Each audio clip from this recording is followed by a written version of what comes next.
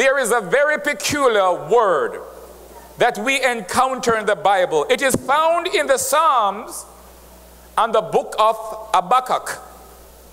The word is Selah. Say Selah. It appears 71 times in the Psalms and 3 times in the book of Habakkuk. What does it mean? Some commentators say it's just a musical symbol. But if that were true, why is it found in the book of Habakkuk? Habakkuk was not written to be sung as the Psalms were. And if it were a musical symbol, what does it mean? Every musical note means something. For example, we know alto is the lowest female singing voice and the highest adult male singing voice. So what would Selah mean, even if Selah is a musical note? I want you to hear the word of the Lord today. So there is some confusion as to what Selah means, but we want to know what it means today. Are you with me, Church of God? One possible Hebrew word that is translated Selah is kala, which means to hang or to measure or weigh in the balances. Selah is also thought to be rendered from 2 Hebrew words, to praise and to lift up. Others believe it comes from Selah, which means to pause.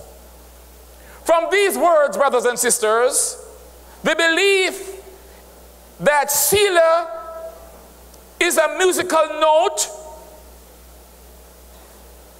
is relevant. It is felt that this was truly a note sent to the musical directors or singers or the instrumentalists who performed the Psalms, which was the hymn book of the Israelites. And so I say to you today, what is the meaning of Selah? If Selah means to pause, to praise, to measure in the balance, what can we gain from an examination of this word today? It is said that whenever Selah is found in the Psalms, perhaps they were pausing to praise God about whom the song was speaking, perhaps even lifting up hands in worship. And so, yes, brethren, Selah is not only a musical note, it means that we should pause and think on what was said. Are you with me, Church of God? Because it is found in the book of Habakkuk, and they never sing those chapters in Habakkuk. So it means that if it is in Psalms and is in this other book, it is suggesting something to all of us. Amen? Selah means all of the above. The Amplified Bible says it means pause and calmly think about that to which the verse Selah appears. When we see the word in the Psalms or in Habakkuk 3, we should pause to carefully weigh the meaning of what we have just read. Lift up our hands in praise to God and in celebration. Shall we praise the Lord? Praise the Lord. I'm asking you today to Selah, to pause and to think on some things. And not only to pause and to think on some things, pause, think and do something about what is to be done. For the psalmist says, if the foundations be destroyed, what can the righteous do? We can observe, we can laugh, we can speculate, or the righteous can pray and do something. Shall we praise the Lord? Why should we pause today? Why am I asking you to pause? Brethren, we might be moving too fast. Sometimes we need to stop temporarily We need a temporary cessation, a break, a halt, an interruption, a check, a lull. Why should we think? Yes, we should think. Some are operating on autopilot. They are running around like chickens without a head. And so they make all kinds of mistakes. And they make all kinds of decisions without thinking through the consequences of their actions. And who should we think about? The object of our thought must be God. We should think about him. Shall we praise the Lord? The Bible speaks of God granting the desires of our heart. Selah. Pause. Think about it. Ponder over it. Meditate on it. And seek God's direction before you move forward.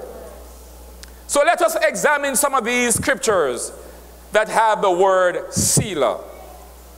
Now, I know very well, as soon as the word is being preached, you have to participate in the word, or else you will be distracted. Are you with me? And so I want you to participate. Turn to the book of Psalm. Psalm chapter 3 and verse 2 is where we begin our examination of Selah.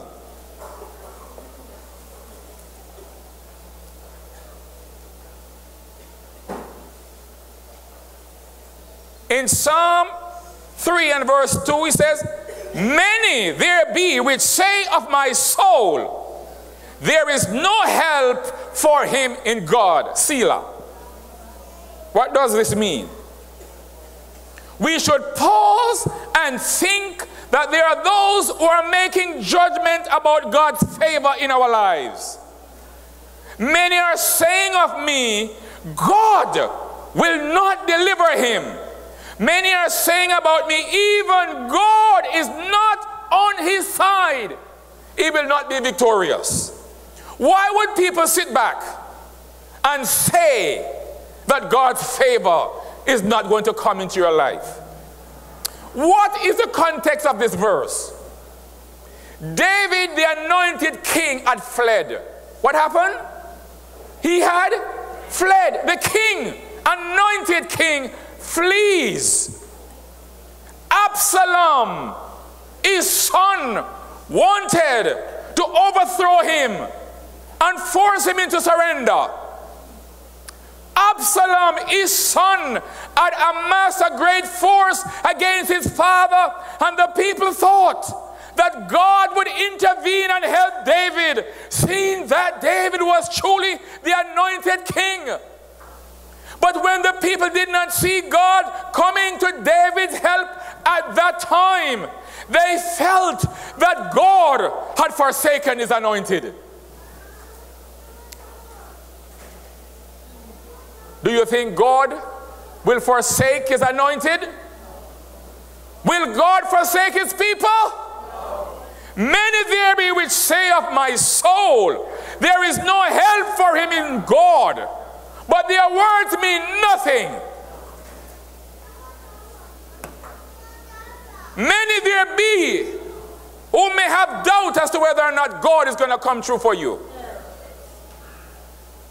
Many are they who doubt whether or not you're going to prosper. Many doubt whether or not you're going to rise to that level that you speak of. Many might see you fleeing and wondering if God has abandoned you. But remember, deliverance will come. Because God did not come to David's help quickly. There were those who believed that there was no help in God for him. It's a lack of faith, my friends. It's a lack of understanding of the fatherhood of God. It is a lack of understanding of the covenant of God. It is a lack of understanding of the plan of God for his children. Because his promise is clear. I will never leave you or forsake you. I will be with you even to the very end. Shall you praise the Lord? So Psalms 3 and verse 4 says, I cried unto the Lord with my voice, and he heard me out of his holy hill. Selah. So listen, in the first verse, many are saying that God will not come to my help. Now in verse 4, he said, I cried unto the Lord. Who, to whom did he cry? Did the Lord hear him? And the Lord heard me out of his holy hill. Selah. Pause and watch that and think about that. God's promises are true. And not because you see a believer is down, he's not out. Look at Psalm 3 and verse 8. You have to participate to receive the word. He says, salvation belongeth unto the Lord. Thy blessing is upon thy Selah. Salvation belongs to the Lord. Now listen to me. Salvation here means deliverance. Now we can determine the time and the place of the deliverance. But we know the deliverance will come. Are you with me? It belongs to the Lord. And he determines the time and the place of our victory. From the Lord comes deliverance. May your blessing be upon your people. A victory comes from you, O Lord. May you bless your people. Selah. Go to Psalm 77 and verse 7.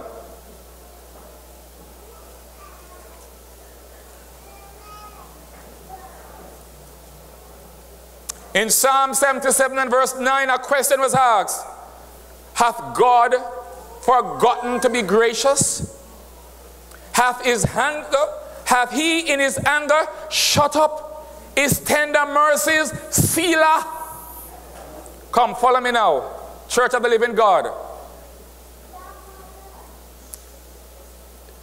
This is revelation coming to you.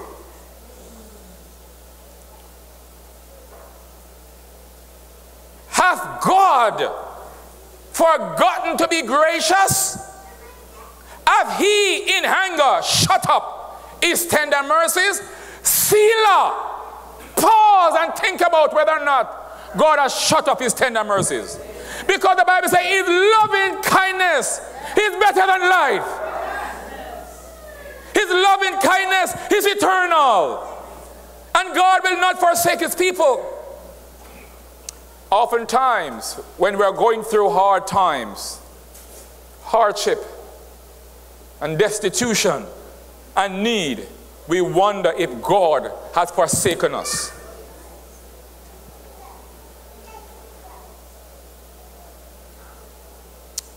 We wonder if God in his anger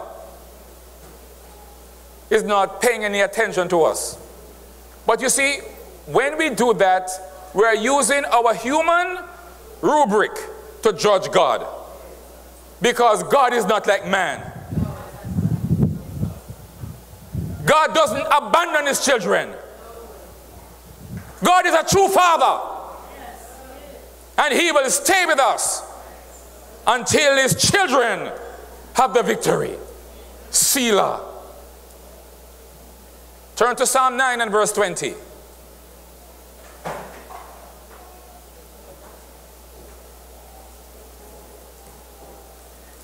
He said, put them in fear, O Lord, that the nations may know themselves to be but men. Selah.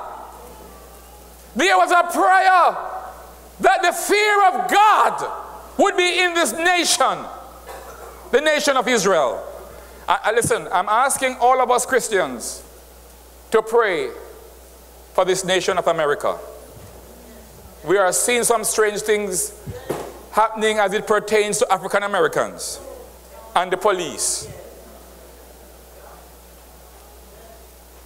There came a time when the psalmist had to pray that the fear of God would come upon these people.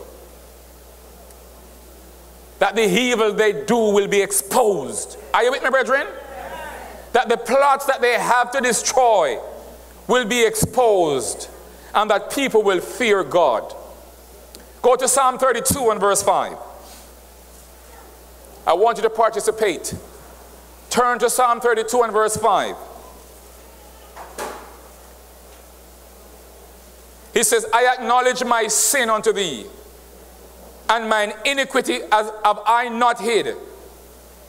I said, I will confess my transgression unto the Lord, and thou forgavest the iniquity of my sin. Selah.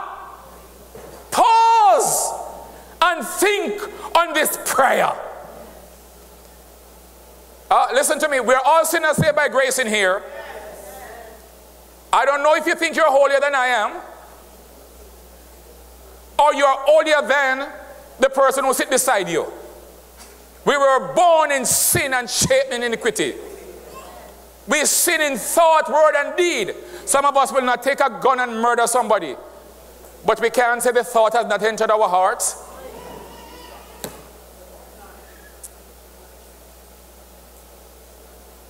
Some of us would not walk out of our way and do some atrocities, but we can't say the thought has never entered our heart. Hello? And Jesus said the thought is just like doing the same thing. So that is why we must know that when we go to God, we must acknowledge our sins. Are you with me? We must confess our sins. We must not hide it from God. And the psalmist said, I confess my transgression, and God forgave him. Shall we praise the Lord? Praise the Lord. Pause and think on that. You are here today and you're not a Christian. I'm saying to you, you don't have to walk around with any sin. I don't care what you have done in your life. You could have committed murder like Paul. It doesn't matter what you have done. The blood of Jesus can cleanse all sins. You can receive full forgiveness and walk out of here free, free, free. Because the blood of Jesus has been applied to your heart. Are you with me, church of God?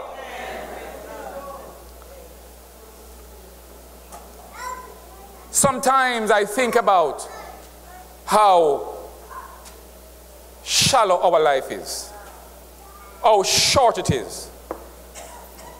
Ladies and gentlemen, I have some friends more educated than I am, richer than I am. They are more popular and renowned, but some of them are dead. And I wonder, and when I look at their lives, how could they be cut off so easily? Brothers and sisters, we are nothing, you know. We are nothing. That is why we have to be saved, so that we have eternal life. Hello? So if we are absent from this body, we are present with the Lord. Are you with me? Because we all will die. And that is why you cannot live your life in fear. And you cannot live your life in hate. And you cannot live your life in bitterness. You have to live every day as if it were the last day. You have to love, show love, and respect. I was reading an article this morning.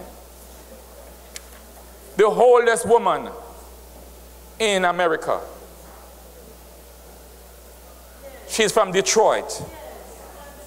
116 years of age.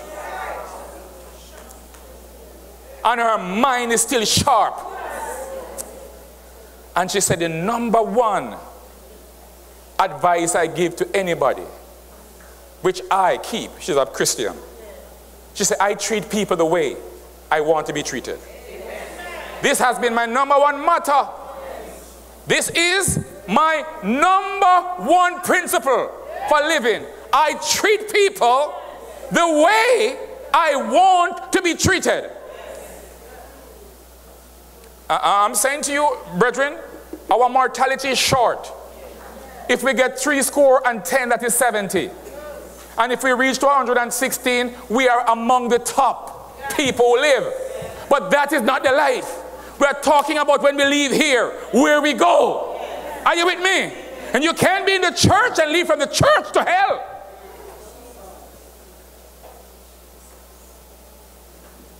We got to live a life of forgiveness.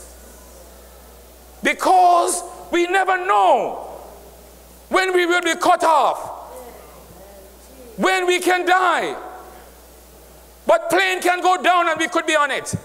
Come on, friends. Are you sure about tomorrow? To whom was that promise? And why do we live today as if to say we are big, bad, and tough? We must understand our mortality and love one another. And if you show love, love will come right back to you. Oh Lord, give the Lord some praise here today.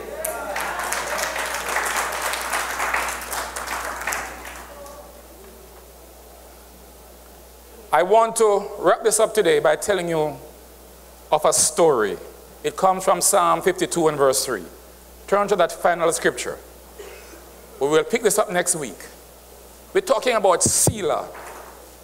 A lot of preachers and pastors just step over it and they don't mention it.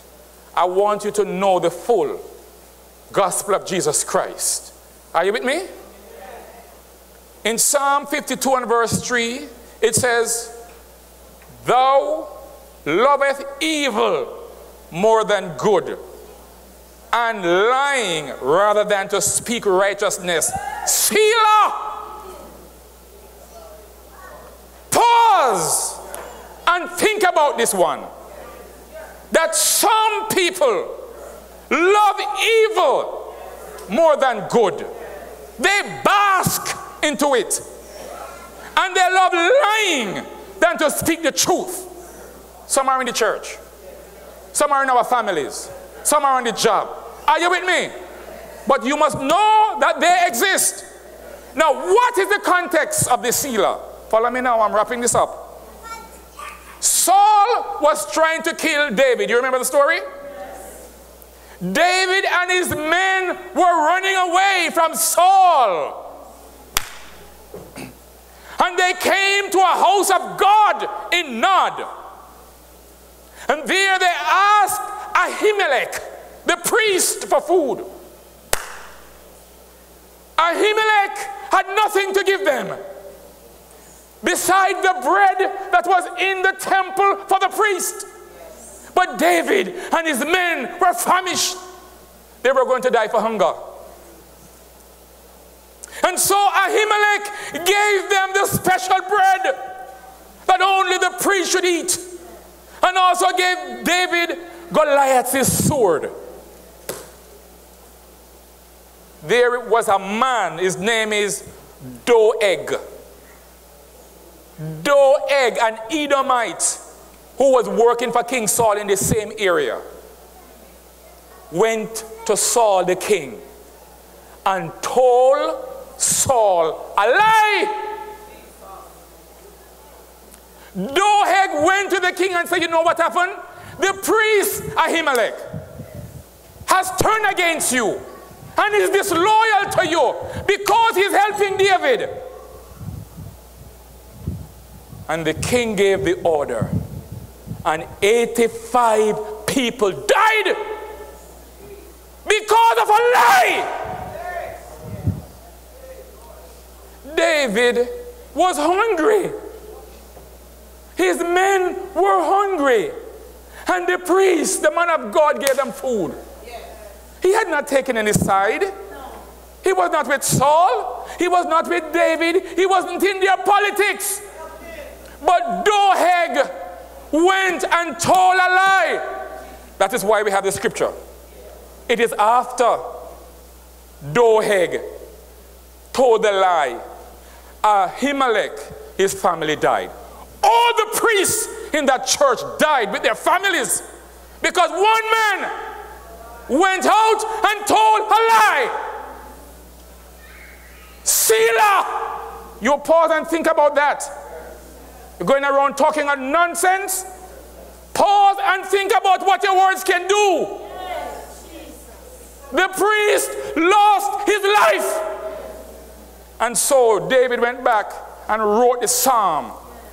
That is why this psalm is written with Selah. Pause and think about your words.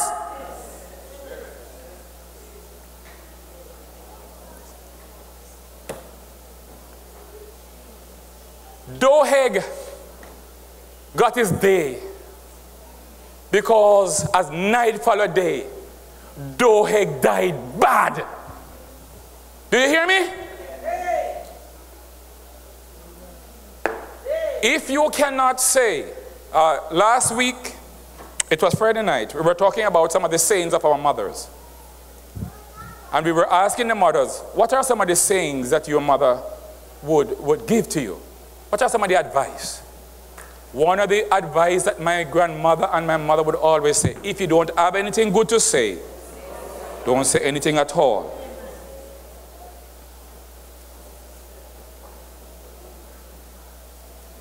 The priest died because of a lie. His wife died. His family died. And not only that, but every priest in that house of God died because one Edomite went and told a lie. Do you know what one lie can do into a church? What one lie can do into a family? What one lie can do in the office? What one lie can do on your job? Sometimes they come to me with the lies, you know. And I say, listen to me, I don't want to hear that. I don't want to hear it. Even if it is true, don't tell me. No, I will not be a part and parcel of gossip. Are you with me? If that is the case, I will go home and pray about it. But I'm not going to join you in lying and propagating what I don't know. Don't repeat something if you don't know it's true. Because you can kill the priest and his family. Pause and think on those things. Holy Spirit says, you will destroy a nation.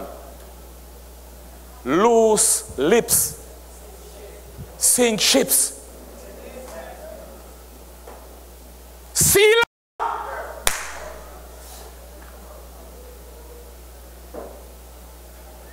But speak the truth, because the truth shall set you free. Come on, give the Lord some praise.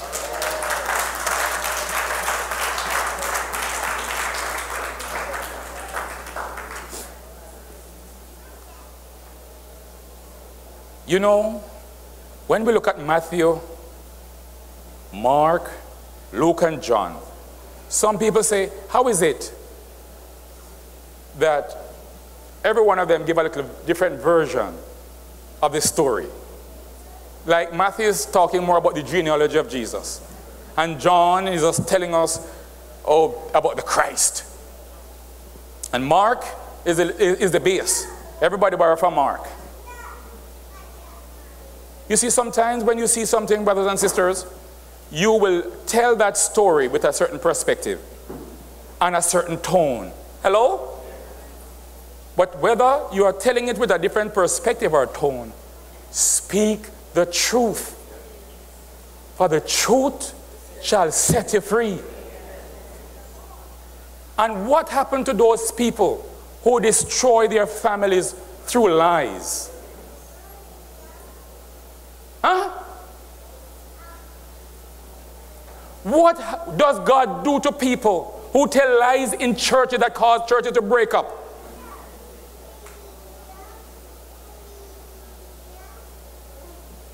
And what happened to those people who tell lies and cause other people to lose their jobs and their livelihood? You think God just sit back? There is a God who judges. And there is a consequence for our action. Selah! Pause and think on these things. Use your tongue wisely. Bless others. And do not curse. It is the word of the Lord. Give the Lord some praise.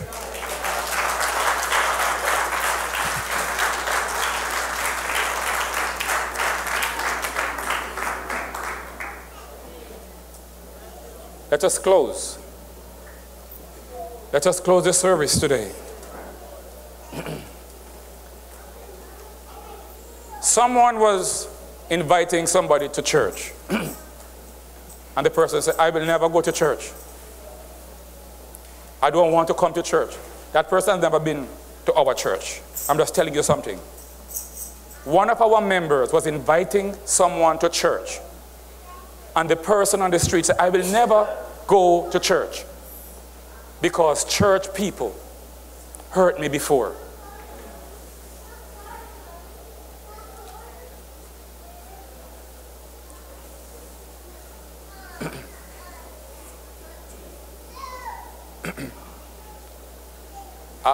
I know people I have invited to church, and they tell me too that Holy Ghost filled water baptized people have not been nice to them. Brethren, this is not the time for you to stand up and give in a big round testimony. It's a time for you to live, so that people look at your life and see Christ in you. You don't have to tell anybody if you're a deacon or deaconess, or a minister or evangelist. Who cares about that when you live destitute?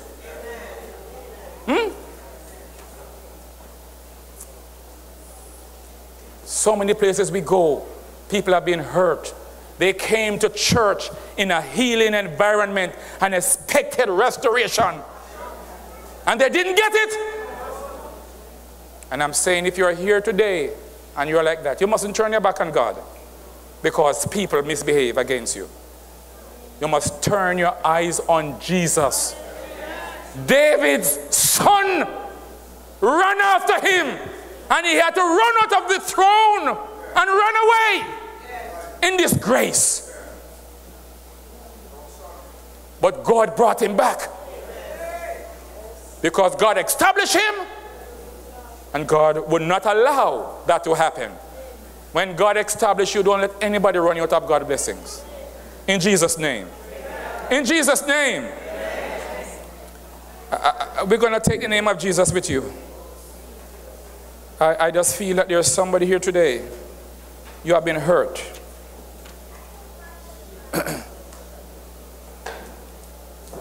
Some doheg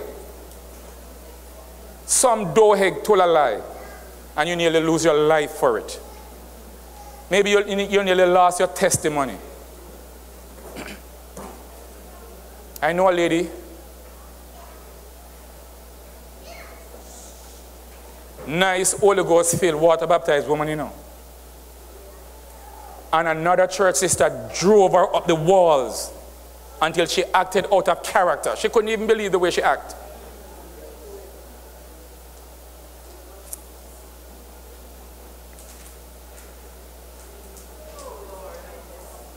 And you could always walk away after you see a thing like that. Huh? But I'm saying, you got to stand. Huh? What if David had run away and never come back to his kingdom? They wouldn't have the great book we have. Are you with me? So I say to you, stand strong. The hymn is 302. I want you to take the name of Jesus with you as you go. And I'm praying a closing prayer. Something that Pastor says today calls you to pause and to think about something in your life. Would you come for prayer? I'm praying especially now for all those of you who are visiting. You may come for baby dedication. You may come with someone today. It doesn't matter. You did not come here by coincidence. I ask you to come to the altar. Let us pray a final blessing upon your life as we close.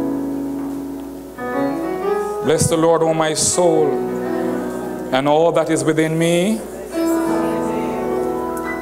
for he has done great things. Lord, you have a way to direct us.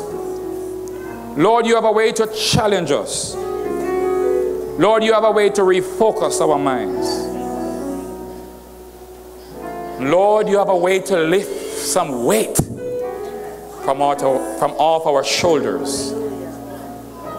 I pray for those who are visiting today as they stand at the altar. You said we should lay aside the weight and the sin that so easily beset us. Lord, I ask you today that you would release them from every weight of sin. I ask you to release them from every weight of ill health.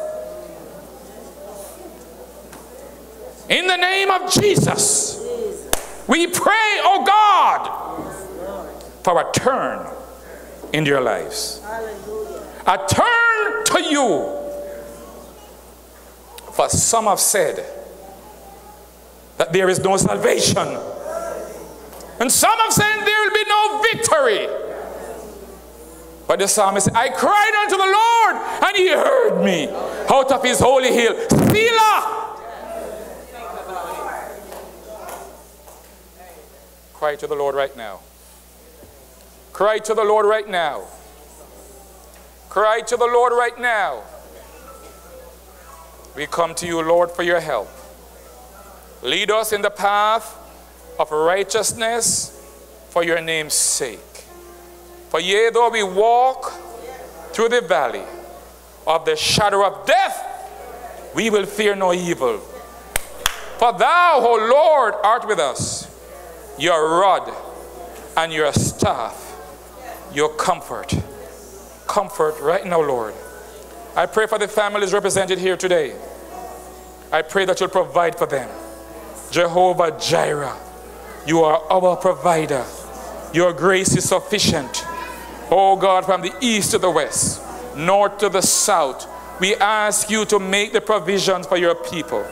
Oh God, those who might be facing impending issues of life, I ask you, Lord God, that there will be a refreshment of your presence upon your people. A redirection, a refocusing. You have called it out today, and we thank you now. In Jesus' name. In Jesus' name. I want you to receive it in your spirit. This is a word from the Lord. Doesn't matter who might be declaring disaster over you. God said, I know the plans I have for you.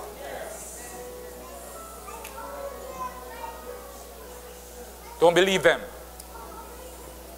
Believe the Lord. Because he is the one who called you. He is the author and the finisher.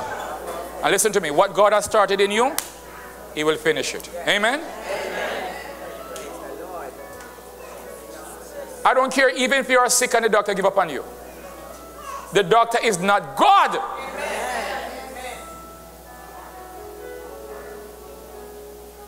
In Jesus' name. In Jesus' name.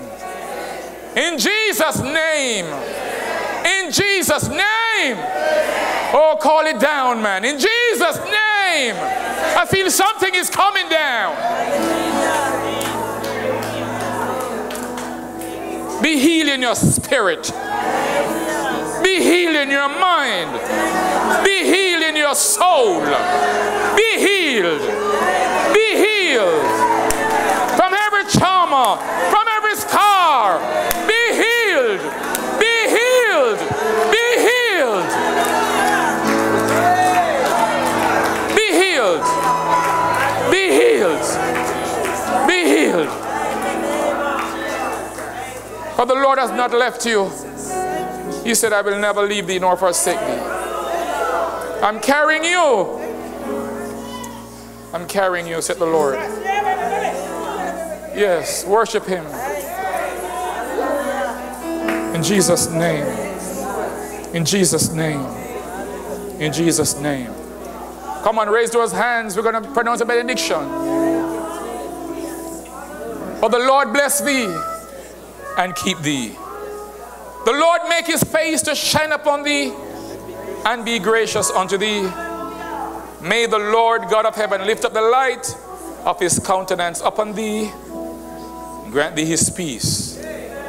Don't move. Hallelujah. Hallelujah. Go with the power of God upon you. Go with the presence of God upon you. For he is God. It is he who called you, who blesses you. Let me pass you. So we bless you today. In the name of the Father. Let me pass. Of the Son. People of God be in prayer. And Holy Ghost. Be blessed. For his presence is upon you. His promise is upon you.